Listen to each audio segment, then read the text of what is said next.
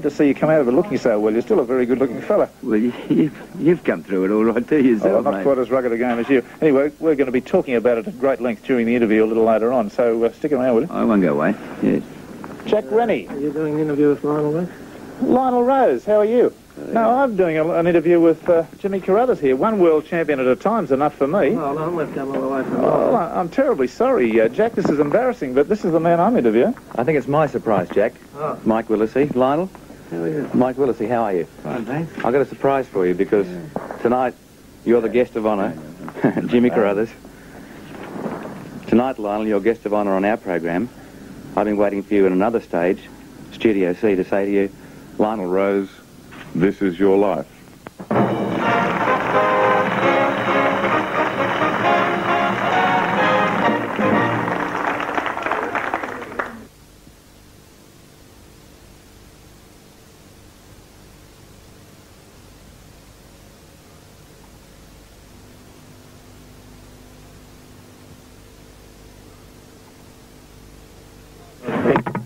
Okay. Nice to see you.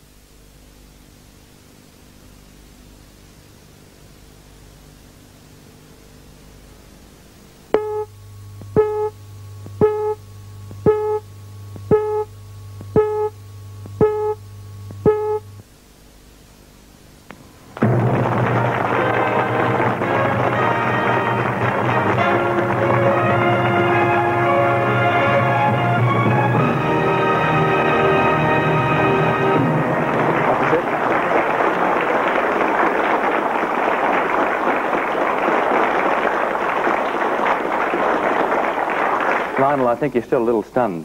Yes, Mike, I am. All right, let's start. I think there have been few more important events in your life than this one. 250,000 people lining the streets cheering you every foot of the way to the Melbourne Town Hall. Nobody, including royalty, the Beatles or the American president, has ever drawn a crowd like you drew that day. At 19 years of age, you're a champion of the world. Within a few months, you were named Australian of the Year, later awarded an MBE for your contribution to sport. An impressive achievement for a young Aborigine in a community not noted for giving your people such glory. It certainly was a show and a half, that. Lionel Rose, you were born in Warrigal in Victoria on the 21st day of June 1948. Your father, Roy, is a tent fighter, and as a little boy growing up, you lived with your father and your mother, Regina, in a shanty settlement at Jackson's Track, about 60 miles from Melbourne.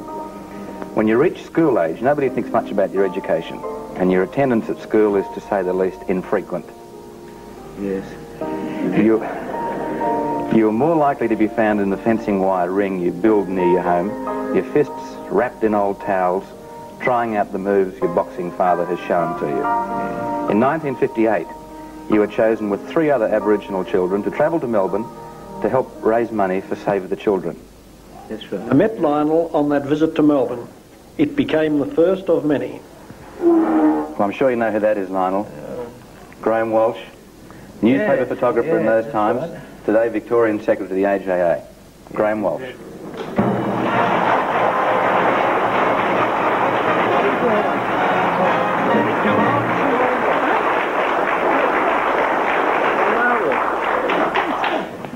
Graham, you were covering that event for your newspaper then, and I think Lionel wanted to do one particular thing.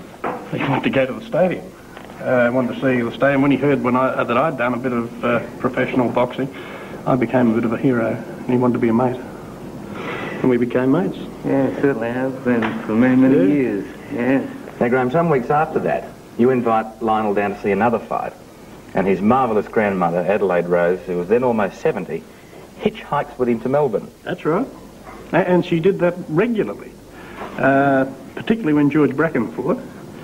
I can remember Fridays off work when we'd look out the window at Blackburn and we'd see 2 dark figures walking across the paddock towards our place. Yeah, that's right. And Grandma would deliver him. And quite often she wouldn't even stay for a cup of tea. She'd turn around and go back again. But she was a really wonderful old lady. And sounds remarkable. Tremendous dignity. Well, Lionel, your grandmother's 86 now, and that's a bit old for hitchhiking to programs like this. But she still remembers her first grandson. Lionel was a lovely little boy.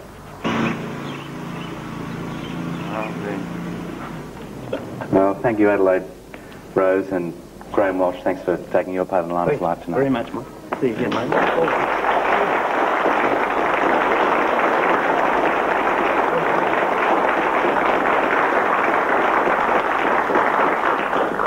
Lionel, that first time your grandmother hitchhiked you down to see George Bracken fight, he became your boyhood idol. And he became like a mascot to me. Yes, Lionel, that's one of our greatest lightweight champions, George Bracken. George.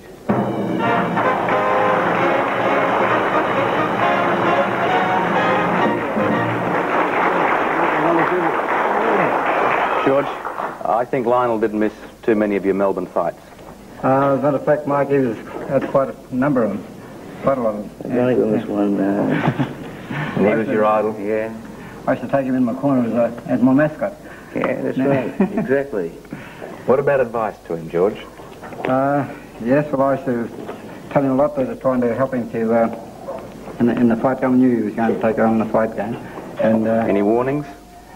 yes, I told him that he'd have to take the ups and the downs, and watch out when he's on the going down, because it was very bad, very bad. Exactly, yes. I think you used to refer to Lionel's father giving him some advice about going into boxing too. That's right, yes. His father used to, was an old fighter one time. He used to say to Lionel, what I've always said, that when you're going up, when you're on the upgrade, everyone's with you. But when you're on the downgrade, you're there on your own. And was boxing the right game for Lionel? I think so, yeah. I think you gave him some particular advice about that. I'll try to help him in my little small way, but I think he's done a lot on his own. I think you even went so far once as to say that boxing was the game because it was the only place where an Aboriginal might be treated equal. An Aboriginal might be treated as an equal, because with our people, we've got to start from beyond the 8 ball. Well, I think your advice to Lionel was pretty good. George Bracken, thanks very much for joining us tonight.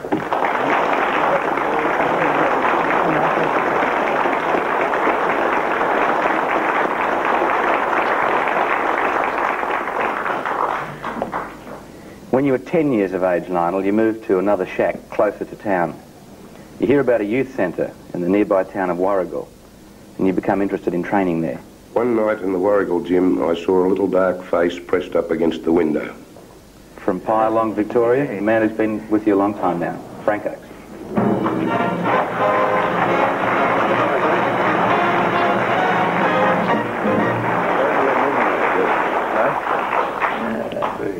I rang you before this, didn't I? Frank, what did you do about that little face at the window? Well, Mike, I went outside and I brought Lionel in and I asked him to do a little bit of work on the heavy bag and keep warm. And later on I found that he'd walked about 5 miles from Druin to get there, so I drove him home. And then he started training with you? He turned up every week and trained very hard. Okay, after 6 months of training, Lionel, you decide you're ready to fight. You accept an invitation from Dave Proctor to join a group of Warragul boys going into Sale for amateur night. You're 12 years of age and you weigh just about 5 stone. Yeah, 5'6". But you're disappointed when you find there is no boxer in the Sale team your weight, and you feel that the long journey may have been wasted. Then you see another boy who's not been matched, and although he's more than a stone above your weight, you challenge him. Yeah, that's right. And how did you go? I lost it. Got the hell out of me. Well, that mystery boy you fought that night disappeared from boxing, and I guess has just remained a disturbing memory. Was a disturbing memory. But this is your life has found him. And here with us tonight from Hayfield, Victoria, Jim Beaumont.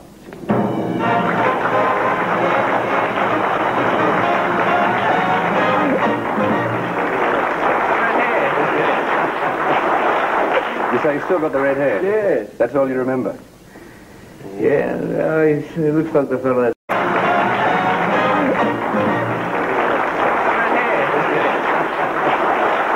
You say you still got the red hair? Yes. That's all you remember? Yeah, it looks like the fella that did it, my word. You don't want to pay him back? No. Jim, how old were you when that fight took place? 14, mate. Lionel. Good bit about 12. Were you surprised when he wanted to fight you? Oh, sort of.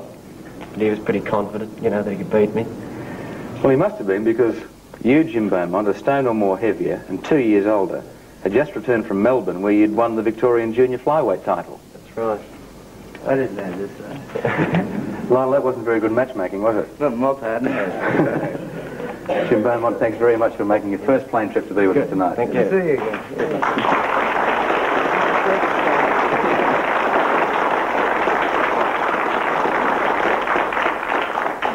That night, Lionel, you were the only loser on the Warrigal team. On the long trip home, battered and bruised, you decided to retire from boxing for good, and you did, in fact, stay out for 2 years. But now there are 9 children in the family, and the only money that comes into the house is the invalid pension your father receives because he's too ill to work. So at 14, you decide to fight again. I think there were 3 country fights first, and one was very important because you beat a good fighter and your father was at ringside. Yeah, that and got was a chance to see you. David Dixon at the technical school in Warrigal, in my hometown, and your dad got the chance finally to see you. And you know, I had to win, and I did, fortunately. Well, following that, Frank, you arranged for Lionel to fight an amateur preliminary to a professional bout at Melbourne's Festival Hall. And nobody is more excited, Lionel, than your father. He tells everybody who will stop to listen about his son Lionel, aged 15, stepping into that sacred square. But Frank, I think tragedy struck then. Yes, Mike, it did. Lionel and I arrived in from training about a couple of nights before the fight was due to take place. And Lionel's grandmother came out into the yard and told me that his dad had just passed away. Well, Frank, you wanted to call off the fight, but Lionel, you want to go on with it because you think that's what your father would have wanted. Yes, I wanted to fight because I thought that, you know, he taught me the fundamentals of the game. And I knew that he would have wanted me to go on. And so I did. And in fact, you went straight from the funeral to the stadium, and I think Lionel said something to you on the way. Yes, Mike, he did. He said, well, I guess he said it's all up to me now. Frank, he said, I've got to feed the kids. Well, we'll see how you went about that, Lionel, in just a moment.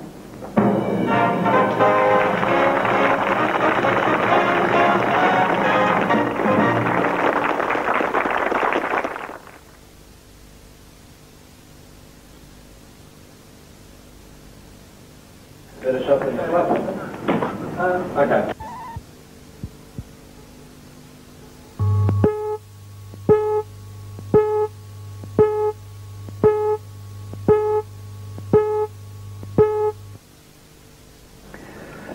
In your first fight at Festival Hall, Lionel, you win easily on points. You have 14 more fights in your amateur career, winning 12 of them, including Australian flyweight title. And that brings us up to 1963. Frank Oak's work makes it difficult for him to take you much further in boxing, so he sends you to Melbourne on weekends to spar at Jack Rennie's gym in Essendon. You quickly become one of the family, and Jack Rennie and wife Shirley find you a job as a spray painter. Lionel was good at spray painting. In 6 months he was as good as the men who had been at the plant for years.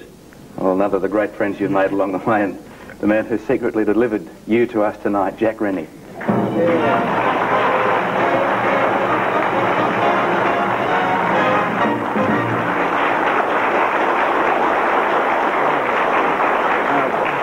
You don't want to pay him back for what he's done to you tonight? I wasn't too sure what was going on earlier on, but well, it's been very nice anyhow, you know, so far. So far? I don't know what to expect, actually. I just say so far. Okay.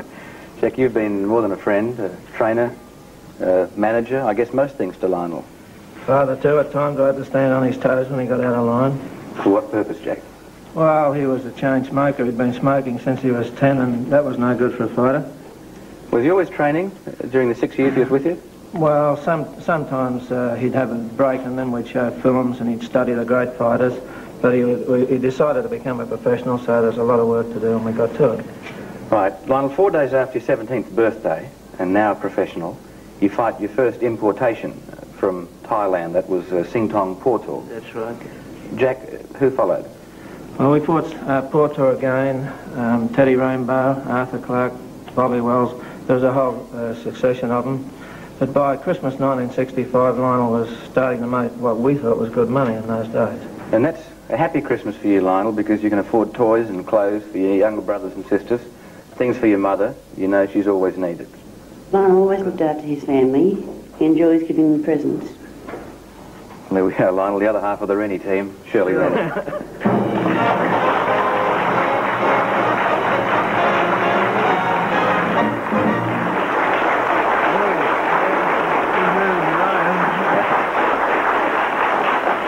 Shirley, when you and Jack took Lionel into your home, you realised that his education is sadly lacking.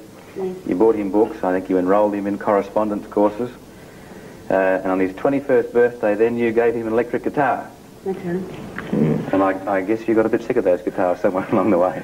I think we could have opened a guitar shop. Yeah, I think there were 6 or 7 guitars. That's right. You never stop singing. And then I think to teach him to handle money, you acquired a sandwich shop. That's right. Yes. And then I think Lionel sang for about 3 years, "Please release me from the kitchen." Particularly when he was locked in the kitchen to work. Right. So the eventful teenage years flow by, and in each professional fight, Lionel seems to get better. In 1966, he takes the Australian bantamweight title, and then fights a succession of highly rated local and overseas boxers. In win after win, he also wins the Australian public, who now not only accept him, but claim him as their own. And then comes the big one, Jack, that unexpected phone call. Well, after Lionel beat Gattinara in that great fight, we were sitting at home one night and suddenly there was a promoter on the line from Tokyo, and he said to us, "We'd like to offer Rose a fight with Harada for the World Bantamweight title." Lionel, what did you say to that? Take it. Take it. Take it. Yeah, Pretty definite. Chance. And then I think you all sat up till about 4:30 in the morning. Talking about it and planning the fight, and we all got out the record books and looking up Harada's record and this sort of thing. You know. Jack and Shirley Rennie, thanks for being with us tonight.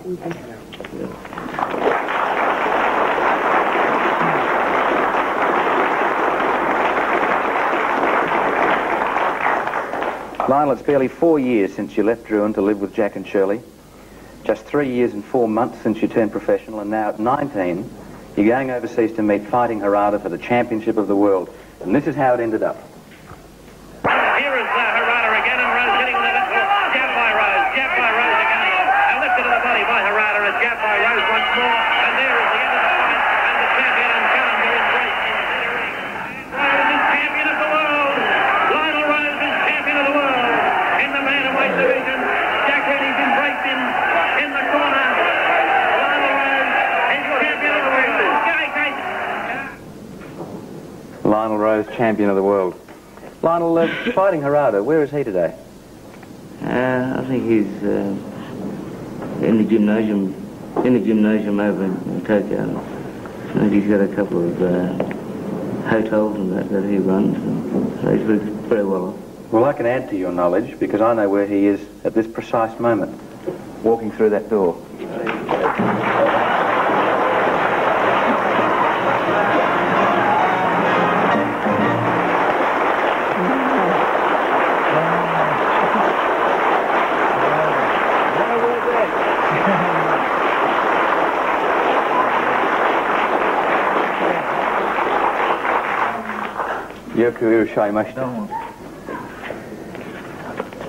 Miss Kabura, I would like to speak through you, and thanks for helping us. Would you thank Masahiko Harada for coming all the way from Tokyo just to be with us tonight?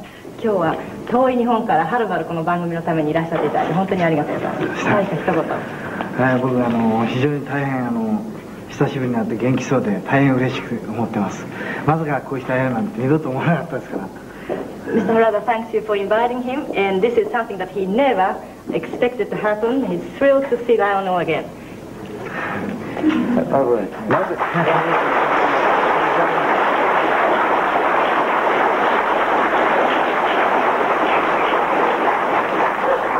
Masahiko has been here before. この前ここにいらっしゃったことありますね。はい、44年にジョニー・ファメションと試合ファイトした時に。He says he was here in 1969 to fight Johnny Famechon for world featherweight title. Now, Lionel, just by a coincidence, Johnny Famechon, one of your closest friends, was here in 1969 to fight Johnny Famechon for world featherweight title. Now, Lionel, just by a coincidence, Johnny Famechon, one of your closest friends, is also with us tonight.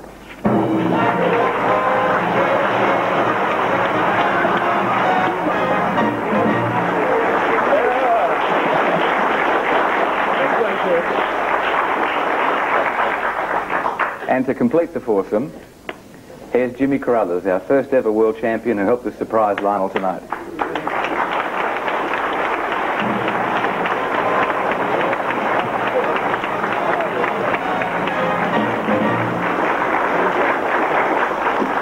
Well, there's a handful of world champions for you, and just for the record book, it's the first time in Australia we've ever had 4 of them together at one time.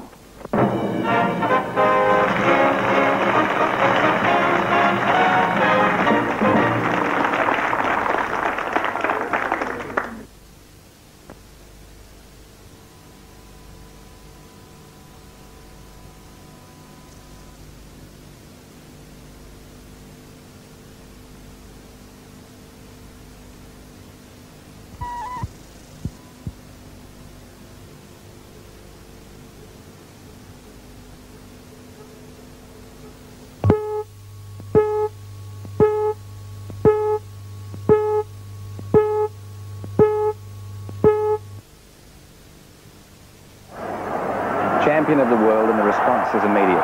Australia takes you to its collective home. Honours heap upon honours. At Druin, your grandmother, Adelaide Rose, listens to it all quietly, knowing it has taken 3 generations to get to hold your head this high. You have provided for your family a security they had never known. And representing them here tonight is your younger Michael, one of the children. In those earlier years, you fought to feed.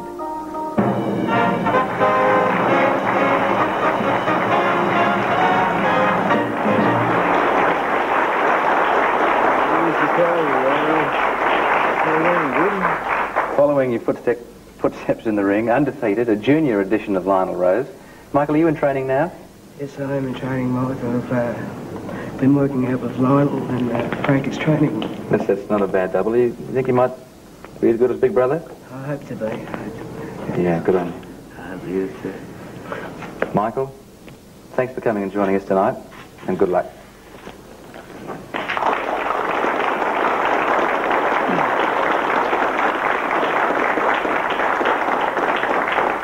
Lionel, on December 16, 1970, you marry Frank Oak's daughter, Jenny.